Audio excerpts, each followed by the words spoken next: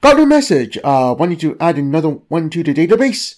Yep, I need you to validate me. And it's for that one anomaly, right? Yeah. Alright, let me go ahead and take a look. You know that this will be archived with the rest of the ones we've gone so far, right? Yeah, I know. Okay, give me the draft then. Here you go. Let me know what you think. Item number SCP-6054. Object class neutralized. Special containment procedures. Due to its sudden neutralization, all special containment procedures have been withheld indefinitely. Description: SCP-6054 was a single sentient Thomson seedless grape, capable of vocal English communication. How this communication was performed by SCP-6054 remains unknown. SCP-6054 is believed to have manifested following an interaction between researcher Malcolm Williams and a currently unclassified anomalous music box, which, when played, would spontaneously manifest unknown anomalous phenomena in the vicinity of nearby listeners. SCP-6054 was accidentally discovered by researcher Malcolm Williams and Dr. Jaden Kane during their lunch break after testing with the aforementioned unclassified anomaly. Dr. Martin Rayner would then later locate the anomaly in the refrigerator, but due to the lack of communication, he was unaware of its anomalous phenomenon. This would later result in him accidentally ingesting the anomaly and subsequently neutralizing SCP-6054.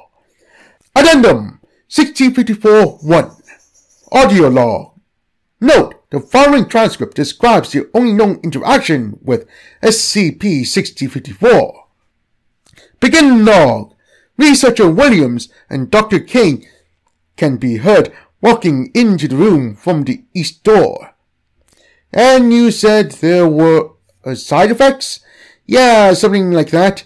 It's not uncommon for something random to just exist after listening to that tune. The sound of rushing water can be heard faintly. That sounds pretty bad. Yeah, no kidding. Last time we tried it, Ralph said he had to calm down his spaghetti during dinner. Damn near got his family involved after trying to convince his meal that it wasn't an imposter. Ah, shut up. It's true. I swear to God it happened. A door opens, which sounds similar to the break room refrigerator. I call horse crap. Yeah, whatever. You had to be there to hear the story for yourself. Silence for several seconds. Sounds of objects being moved can be heard. How long does it usually take? Not sure. That's something we're trying to figure. Help! Audio recording goes silent. Jaden, that wasn't me. Down here, in the lunchbox. The sound of an object moving, followed shortly by a zipper unlatching. It's me, the Grape. Look, I need your help. Please, I'm trying to. The zipper sound returns.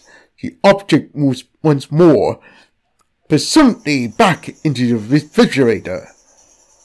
Hey, what the frick are you doing? The refrigerator door closes abruptly. Nope, not dealing with it. End log. Oh, are you kidding me? No. I don't know how to feel about this, man. This is unsubstantial writing at best. Look, I'm sorry, really, but I haven't submitted to the database in over a month, and besides, no one will see it since it'll be archived. Okay, fine, but this is like usually thin ice here, man. Okay. Go ahead and post. Mon? I'm trying. Mon.